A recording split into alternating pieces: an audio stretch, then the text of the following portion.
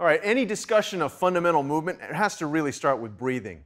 If the breathing's not correct, the body's rejecting whatever you're trying to teach it. So in terms of movement, in terms of correction, in terms of rehab, you've got to really make sure that the breathing's dialed in. If you look at an athlete that really owns a certain movement pattern, he or she's not breathing hard. Probably not breathing through the mouth, certainly not panting. So we want to train the breath to be as effortless, as smooth, and as calm, but deep as possible. Right now, I'm going to have them demonstrate what's called an apex breath. This is closer to what you see most people breathing as. It's not efficient, and it actually uses a lot more of the upper body to breathe.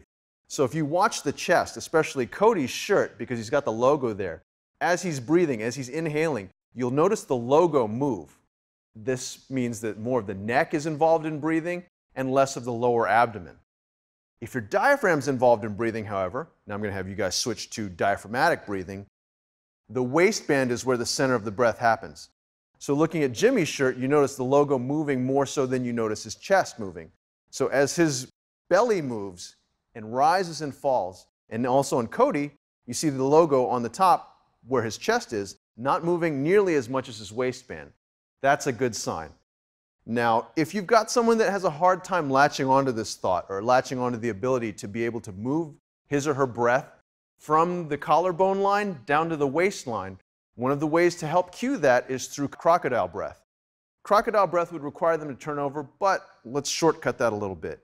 Through reactive neuromuscular training, you can give someone a way of accessing that sort of movement pattern, even that movement of breath, without having to over-cue them verbally.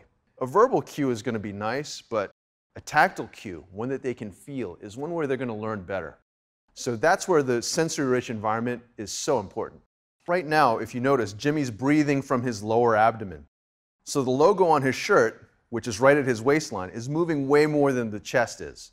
That's diaphragmatic breath, a lower abdominal breath. Cody's breathing from his chest in this particular instance. The chest is heaving, and the logo on his shirt is moving way more than his waistline is moving. That's an apical breath. In this situation, he's actually in a state of mild stress, and this breathing is inefficient. He'll come closer to hyperventilating, and his face will probably turn red, and he's wasting a lot of energy as far as the breath goes. Now, once he switches down to lower abdominal breathing, you're going to notice things change for him, not only metabolically, but also in terms of his stress level. In a parasympathetic environment, when his body's not in fight or flight mode, but he's really calm and he's trying to be efficient for optimum performance, this is how the breath is going to be. Throughout this training, throughout all of these progressions, we're going to try and maintain lower abdominal breathing. This is an important thing to keep focusing in on. No matter how much you think you're breathing this way, keep checking to see if you can breathe more down into the abdomen rather than the chest. Now, if you look at how Marianne's breathing right now, not only notice that her shoulders and her chest are involved in the breath, but also look at the tension in the neck. That kind of breath, that kind of apical breath, really wastes energy. The center of your movement, especially when it comes to breath, shouldn't be the neck. It should be much lower in the body.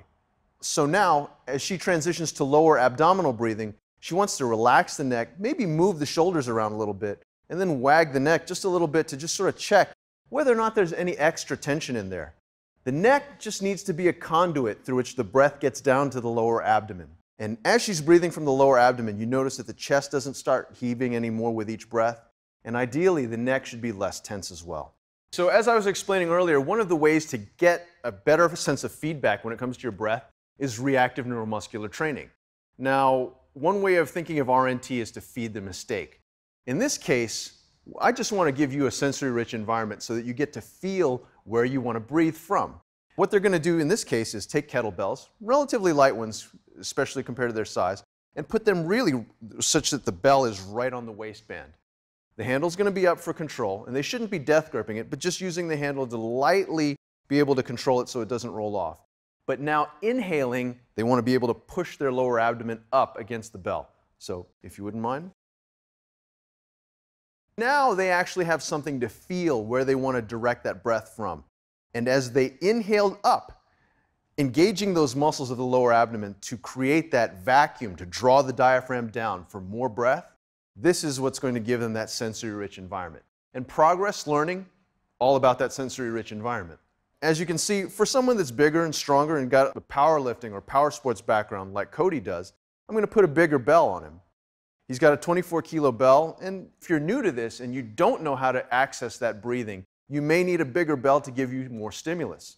So Cody, as you can tell, as he inhales and exhales, you'll notice the bell rise and fall. So he's inhaling by pushing the bell up, kind of like filling up a balloon. As you exhale, the bell just falls back down. Marianne and Jimmy are doing the same, but with slightly lighter bells. Again, the whole idea behind the load is to create something that's proportional.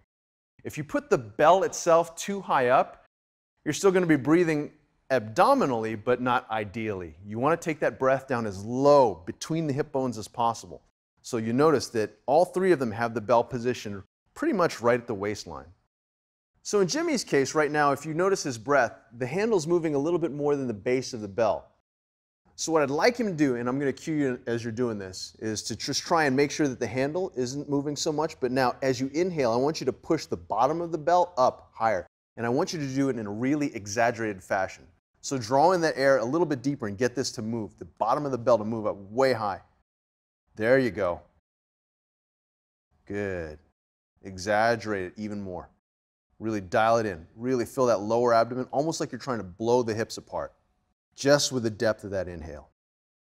So notice, again, how much I'm cueing him verbally, but he's still got that feedback tool. And also, I have a visual tool to see how much he's able to draw that breath down. So in terms of coaching him, this is rich. Now, I want you to still work on that inhale. This time, inhale super deep, pushing up, and hold it. Good. Exhale. On the out now, I want you to wiggle your shoulders out a little bit. All the way up, all the way up, all the way up, all the way up. Notice how much more motion that he's getting out of the bell itself. Wiggling the shoulders, loosening the neck.